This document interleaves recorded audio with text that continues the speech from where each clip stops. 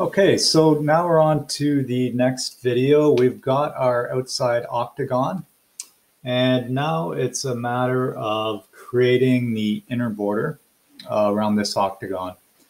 We will use the offset tool. And if I look at the reference stop sign drawing, I can see that that dimension should be 7 millimeters. So having typed in 7, I'm going to select the outside lines. And you see I want to offset on the inside of the octagon. Try that one again. Okay, so we'll just go all the way around, offsetting. And we're done. Click out of the command.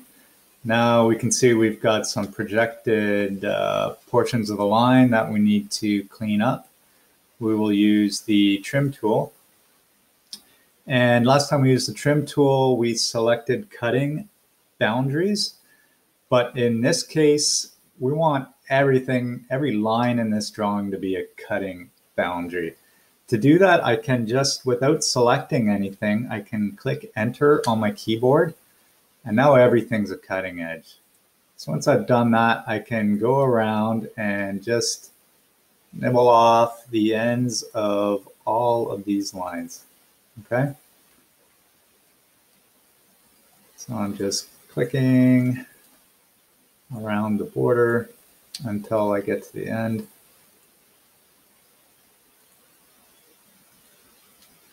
And we'll hit enter to get out of the command.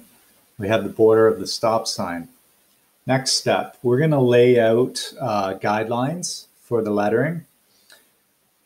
Which should be familiar to you from manual drafting. To do that, we're using the offset command. We need an offset value of 50. If we look at the stop sign drawing, the reference drawing, we can see from the top of the sign itself, it comes down 50 millimeters to the top of the lettering.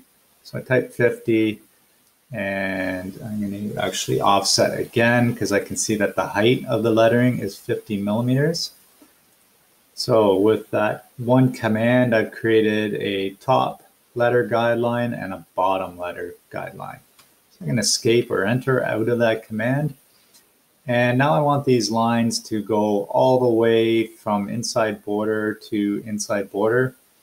For that, there is a tool called extend. Okay. So with extend, it works similar to trim. You need to select boundaries that you want to extend to. And in this case, this line here will be one boundary, and this one line over here will be another. Once I've selected those, I hit enter. And now it's just a matter of clicking the lines that I want to extend.